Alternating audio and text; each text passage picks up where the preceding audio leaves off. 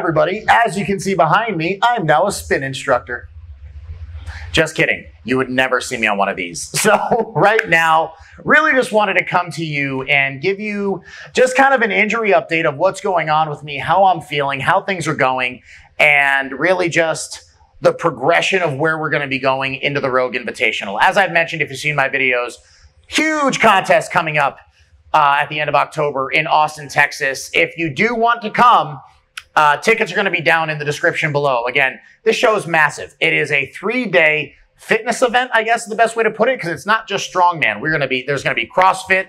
All the best CrossFitters going to be there, along with some powerlifting and Olympic lifting. It is a massive weekend that Rogue is putting on, and we are so, I am honestly so honored and excited to be a part of it. The lineup is arguably the most stacked strongman lineup we've ever seen. So there is myself, Martins Listis, Matusz Kieliskowski, Brian Shaw, Oleksiy Novikov, both of the Stoltman brothers, Mikhail Shivlikov, Jerry Pritchett, and JF Caron. I mean, honestly, I'm honestly at the point where I am speechless of the fact that I was considered as one of the 10 athletes for this competition, and honor doesn't even begin to describe how I feel, which is why I am going so hard in this training.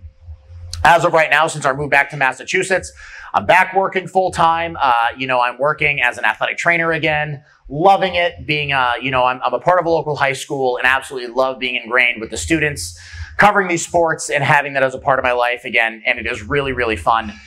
But it is tough. I mean, at the end of the day, I'm working full-time while also still training for this competition, so it's long days. Putting in a lot of work and a lot of hours, but it is all worth it to be one of those 10 athletes at the Rogue Invitational in October. Now we're setting the mood with the lighting. I mean, we're getting fancy here.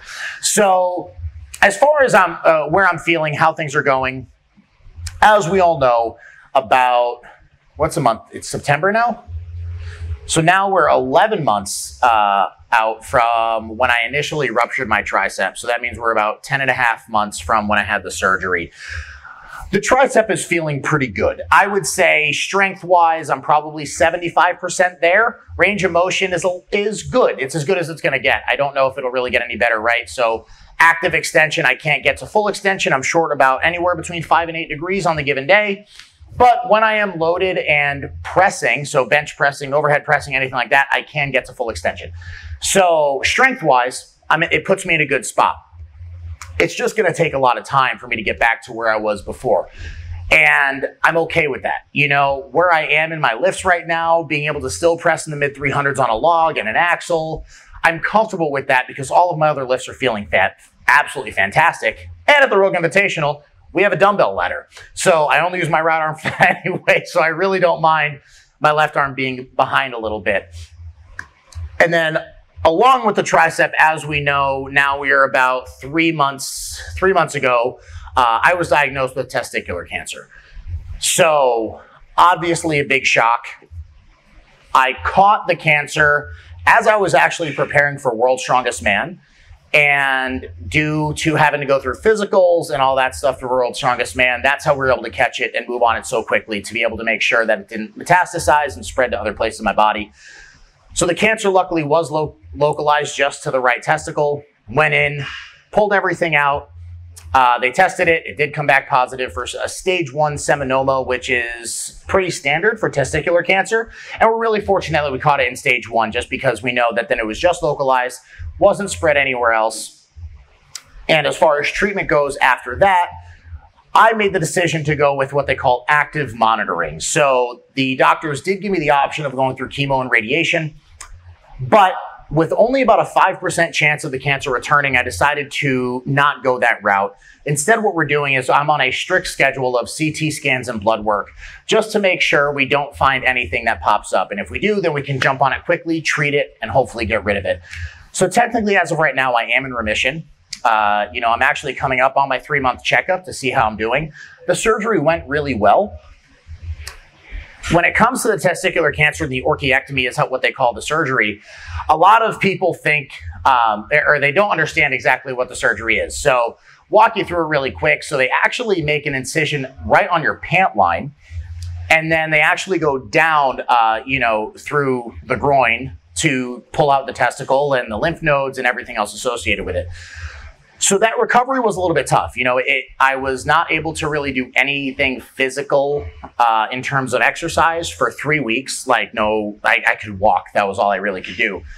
Then starting week 6, I was able to start getting back into the gym and start lifting.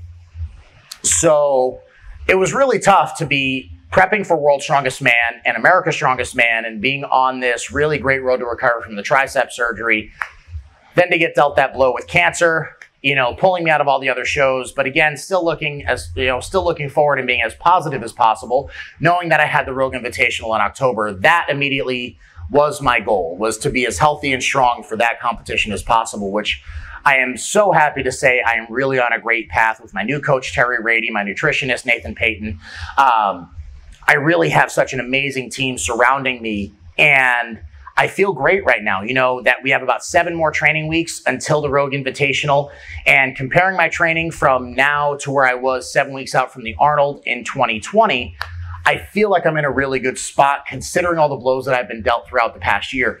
And it really does excite me come competition day where I'm going to be and how I'm going to perform, because I am itching to be back on that competition floor, healthy and ready to just honestly have fun. That's what I honestly miss so much. Like, I miss competing, I miss wanting to win, but strongman for me is such a fun sport and such a fun moment to be out there performing in front of you fans, with all of my friends in this amazing fitness arena.